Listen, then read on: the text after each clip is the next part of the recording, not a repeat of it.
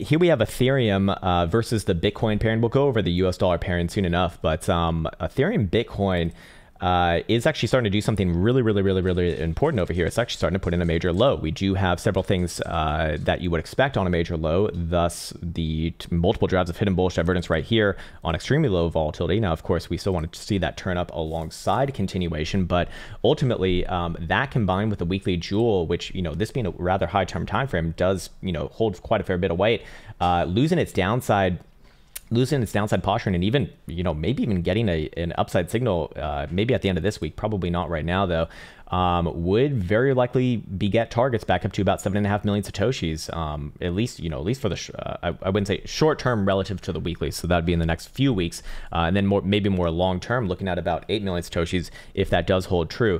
Problem is that I still look at the monthly over here and I'm not necessarily fully convinced.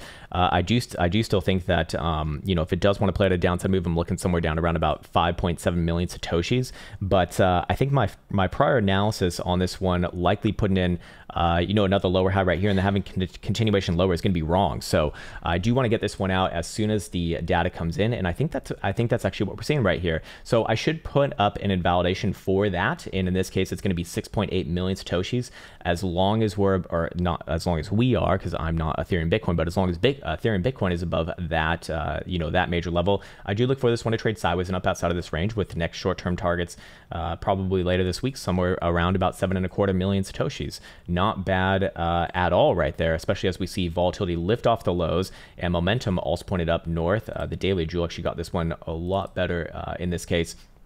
And it still remained with upside momentum. So I'd probably be looking for a pullback somewhere around that region, 7.25 million Satoshis, but that's going to really start to look good for the weekly. So with that said, I'm actually, I think I flip around right here. That's pretty damn good. Anyways, lower term timeframes, I don't know if you happen to care about them, but it does look like we have another higher low right here. I'm looking for short-term continuation back up around that 707 million high or so, maybe even another drive a little bit higher than that towards, what would it be? I guess it'd be somewhere right around about 7.15 million Satoshis in this case.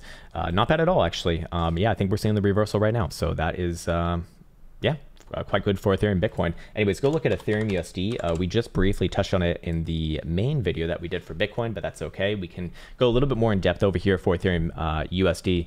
And as you can see on the 4 hour right here, not exactly the same sort of setup that we have going on. It does have the same sort of potential hidden bullish divergence between this low right here and this lows that are seemingly being constructed, but that will not be confirmed as a local low, thus be getting that hidden bullish divergence until Ethereum, I keep on almost saying Bitcoin, but until Ethereum closes at, a 4 hour above about 28.90 or so. Could we do this on an hourly as well? Yeah, we could do this on an hourly, and I would say it's 2,900 even, a little bit easier on that case as well.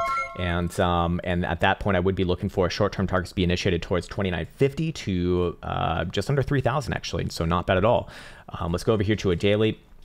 I would express extreme caution, however, on the daily, and I think it even shows up a little bit better on the 2-day with any sort of a higher time frame closure below 2750, or if you want to be super exact, it'd be 2765 in this case. If that were to happen, that would confirm this as your next lower high, thus confirming another drive of hidden bearish evidence right here. Again, all on extremely low volatility. So of course that's not happening right now, but if you do see that breakdown happen, and if you do see higher term timeframes close below there, I'd be looking for the next move down to your lows from early March, basically, which is like 2,500 or so, and probably sets it up for a long-term breakdown, to be quite honest with you, into the upper 1,000s. But for right now, the weekly on Ethereum USD, a few good signals right here. We see weekly regular bullish divergence come off the lows, so not bad right there. Weekly jewel is actually getting an upside signature. I want to see that supported by DMI, but one thing before the next, obviously.